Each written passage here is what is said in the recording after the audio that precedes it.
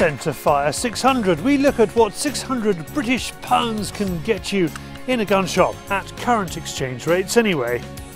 Feat of clay shooting. 800 people shot at Jack Pyke Pro Sporting. So why don't more people go to a clothing brand's shoot than a classic run by a major shooting association? We have news, we have hunting YouTube. Welcome to Fieldsports Britain.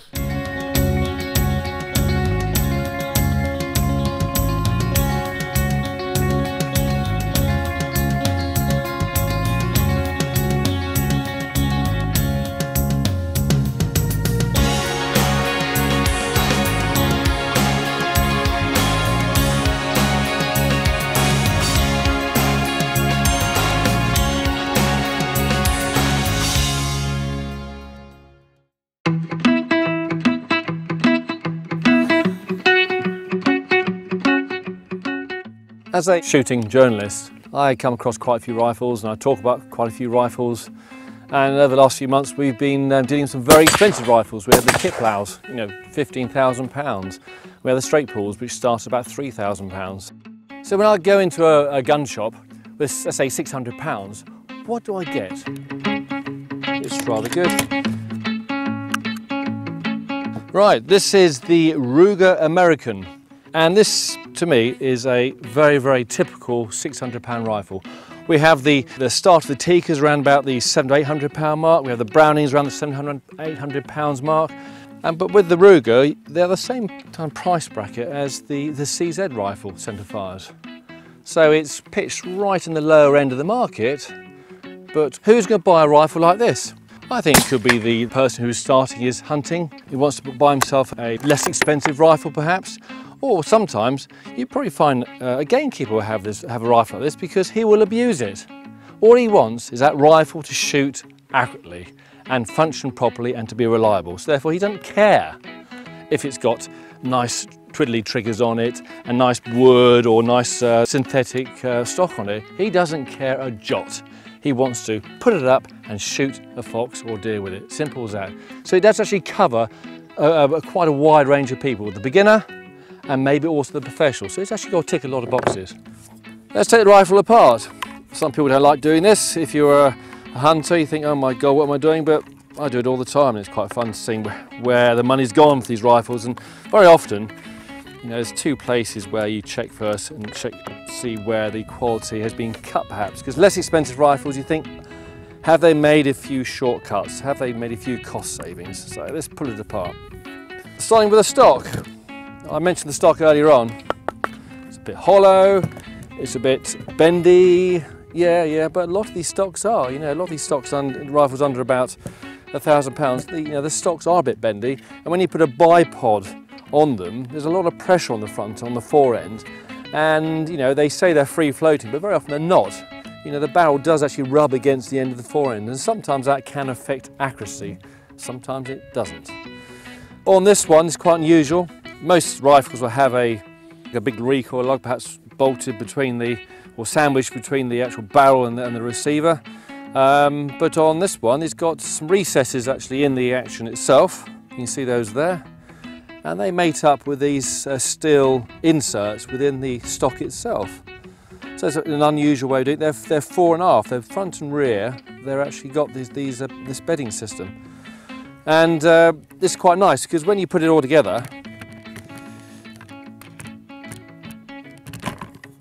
when I bolt it together, I've got steel on steel on steel. So I've got a bolt going through a steel insert and that locates onto the action. So the whole thing's pulled in. So I'm not actually crunching the stock itself. And some of the cheaper, more competitive stocks, they crunch up. But this is absolutely rock solid. So it's just an observation with this Ruger American. The other area where we look at is the trigger. Everybody's barking on about having these very, very super light triggers. You don't really need a super light trigger unless you're doing long range varminting, unless you actually are used to it. A £6 trigger is absolutely fine if you are used to a £6 trigger. This trigger itself is an adjustable one between £3 and £5. It's a marksman trigger. It's very similar in the way it looks as the Accu trigger or the Marlin X7 trigger. It's got a little kind of inner trigger, and that's safety. I can't pull that back unless I pull that bit back. It's just a safety device which has come out of America. It's just kind of an unusual thing, but it's becoming more and more common on some of the American rifles. So the trigger is an area where quality can cause problems. You know, the better quality rifles will have a really crisp trigger.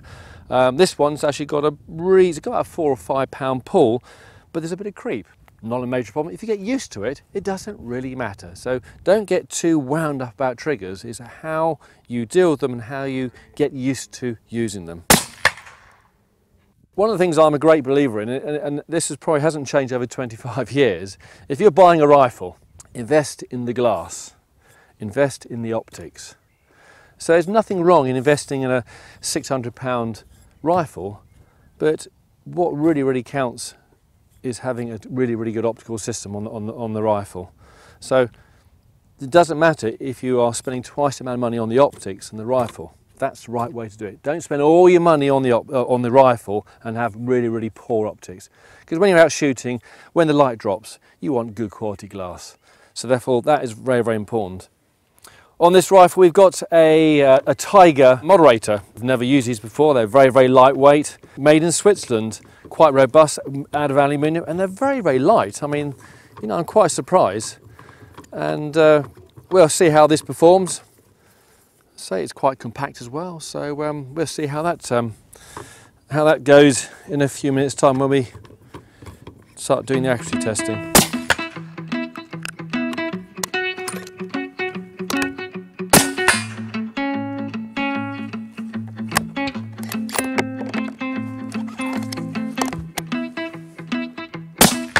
So how does a £600 rifle shoot?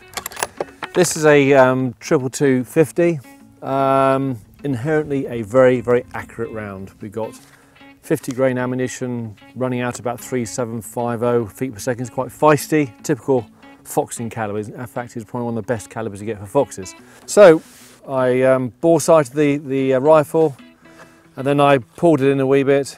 Then I did a very quick accuracy test this afternoon in probably about 20-mile-an-hour winds, but the wind was coming straight at me. And you can see, you know, very simplistically, we've got about just under an inch accuracy, 1 MOA at 100 metres, and that's after about 8 or 9 shots. So that's not bad. I've got another rifle at the moment I'm testing, a varminting rifle, and it's twice the price of this, and it's shooting the same accuracy.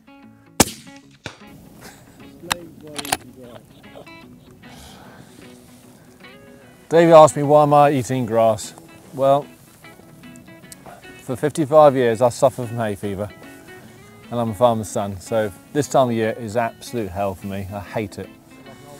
Anyway, so I met somebody, an old boy up in Suffolk, and he said to me, he said, "Oh boy, the way to stop your hay fever is to eat grass." So for the last month, 6 weeks, eating a blade of grass.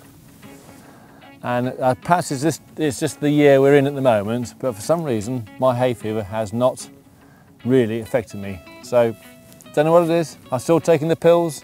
I still keep on taking loads of things to stop my eyes itching, my nose dribbling, but for some reason this year it's been very manageable. So anyway, probably an old wives' tale, but who cares, it works for me this year. So, you know, there's some grasses out there which taste really quite disgusting. Some are bitter, some are sweet. So I've become quite a connoisseur of grass. And that bit of grass over there is really quite tasty.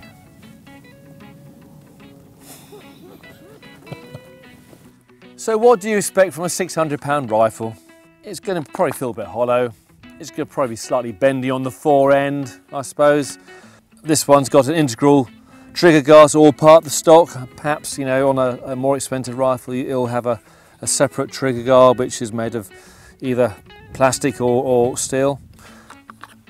The magazine, I mean, even some of the more expensive rifles have got plastic magazines. At the end of the day, they're hard plastic. They still work perfectly well, so does it really matter? I suppose it doesn't feel as nice, but who cares, really, you know?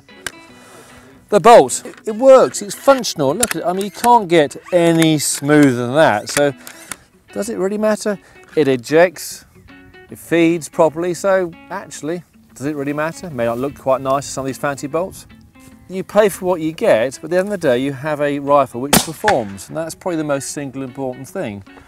And as I said straight from the start, this will attract the professional gamekeeper or hunter who just wants a working rifle which is reliable, rugged, and just gets on with it, or perhaps is entry level, and it suits both people. But at the end of the day, it's a rifle which shoots less than an inch.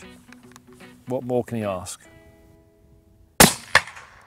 Thank you, Tim, showing how much rifle you get for your £600, your $781, your 682 euros, or your 0.28 bitcoins.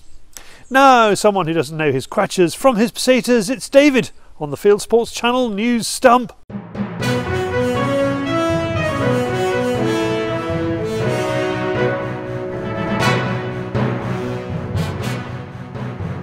This is Fieldsports Channel News. A US hunting TV star has been dropped by Outdoor Channel for letting an elk go to waste. Bill Busbice Jr. admitted he accidentally killed a calf elk while trying to shoot a large bull elk on his ranch. The former chairman of the Louisiana Wildlife and Fisheries Commission said that after the sun went down, he instructed the ranch manager and the cameraman to drag the calf elk into an irrigation ditch to conceal it. However, he was spotted by a local game warden. Outdoor suspended the show, Wild Game Nation, and its host from appearing on the network. British sporting sculpture partnership Wilson Gearing have unveiled some new work. Sculptors Susie Wilson and Jenna Gearing are holding the exhibition in Northleach, Gloucestershire. The centrepiece shows foxhounds leaping a fence, which has been on a tour of summer shows starting with badminton. American Antis have a new group in their sights. Wildlife Services is the US government's official animal wrangling agency, including tranquilizing moose involved in accidental criminal damage, which is what happened here, and fox and coyote shooting. The agency's been run by the US Department of Agriculture since 1931. Now a group of antis led by Project Coyote has taken to the Californian courts to try and close down its predator shooting role. There's a new rifle scope combo in UK gun shops. A viewer sent us this picture from the Sauer factory in Germany and we wondered what it was. Now we know. The Keeper package is a special offer that consists of a Sauer 100 XT and 223, Minox Z5i 3-15x56 illuminated scope and Barton Gunworks sound moderator, all for £2,100. A rhino horn auction is to go ahead in South Africa. A court overturned a 2009 ban on domestic sales of rhino horn and at least one breeder plans an online auction. International sales remain banned. Each rhino's horn is safely and regularly trimmed by a veterinarian and capture team. Rhino farmers point out that legal and sustainable growing of rhino horn is the only long-term solution to combat rhino poaching. And finally, a cricketer is batting against hunting.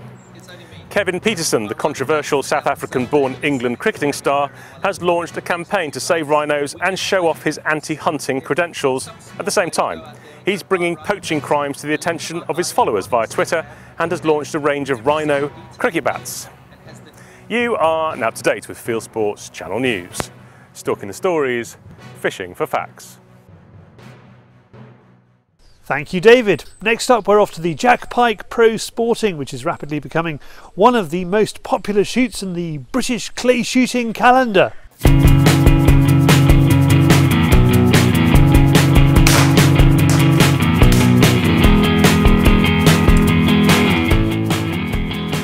What is the secret to a shooting competition's success?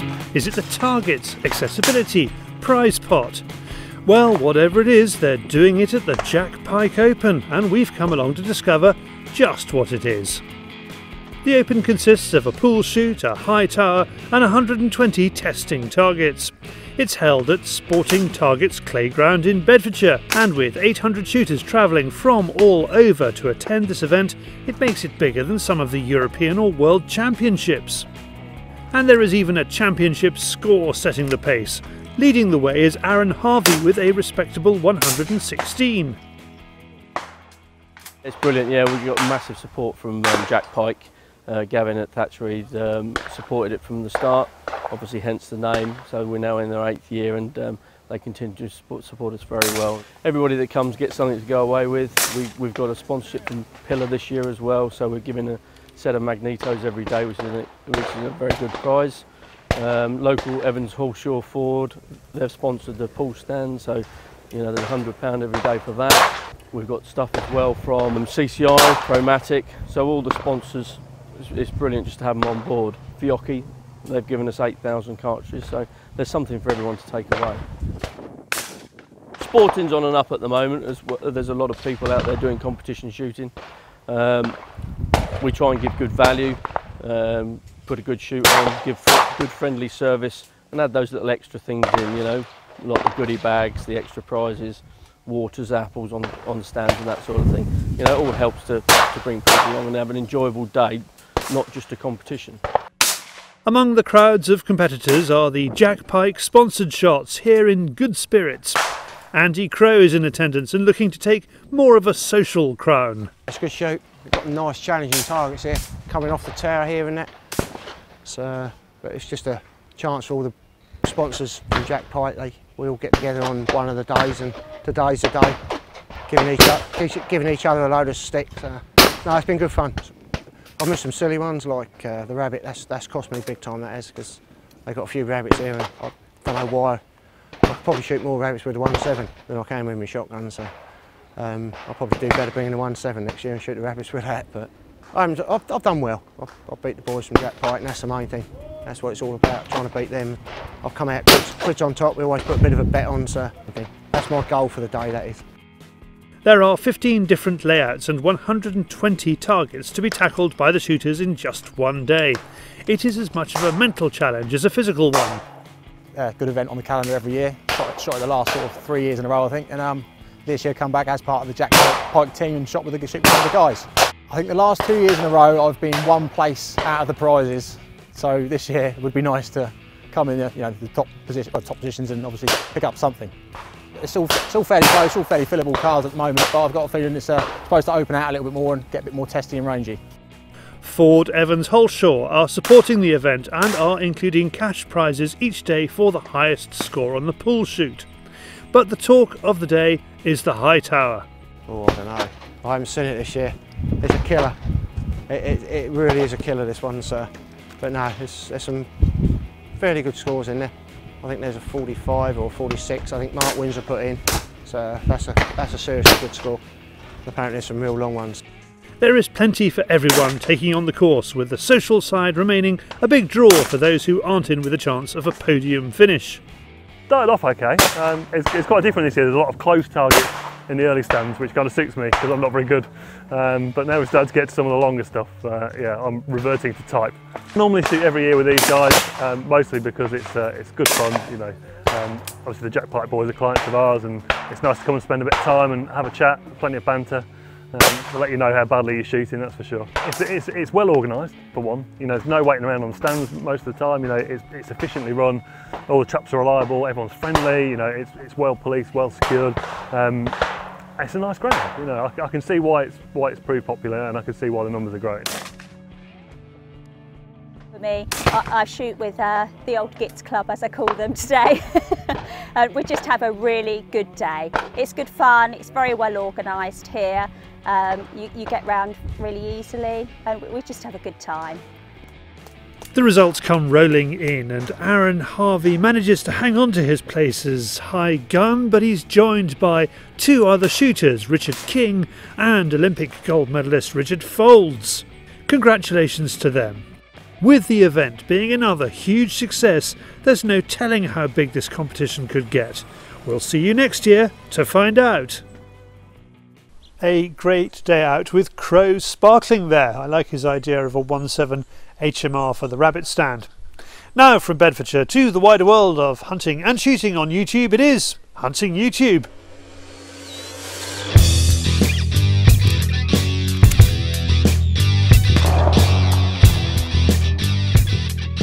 The This is Hunting YouTube, which aims to show the best hunting and shooting videos that YouTube has to offer. And it's another big week for boar on YouTube. Zach is out with knives and dogs after gnarly hogs in New Zealand. He heads out with a mate for a couple of nights chasing down pigs. In Alabama, USA, Jake, Evan and Justin are on a hog hunting road trip armed with thermal and night vision. Feral hogs remain a massive pest in the USA, especially in the American South. Badra Chasseur, who is French or Moroccan, puts up this film of driven wild boar on some hot, steep Mediterranean hillside. It doesn't end well for this pig. More classic sport in the Pyrenees, where Ilka Dawn, editor of German hunting magazine Halali, is after chamois. In Australia, another German, Hunting Room, is on a buffalo hunt. He's near the Kakadu National Park with a Blaser R8 in 375 Holland and Holland. McHugh is using a Blaser BBF 97 in Victoria, Australia to shoot foxes flushed by his dachshunds. This is a cross between a driven big game day and what we Brits would call bolting foxes. It's only a trailer, but there is some stunning photography in Bring On the Ducks. Mojo TV is a US cable channel TV show about duck hunting out this summer. And finally, here's the thing. While the British are getting excited about Target Sprint, which combines athletics with air guns, the Americans are going for Train to Hunt, which mixes bow hunting with a mountain version of The Gym. This is the Pennsylvania leg of the Train to Hunt US tour. That's it for this week. I've put all these films into a playlist for you. Click on the link or check this film's description. If you have a YouTube film you would like us to pop into the weekly top 8, email me the link, charlie@fieldsportschannel.tv.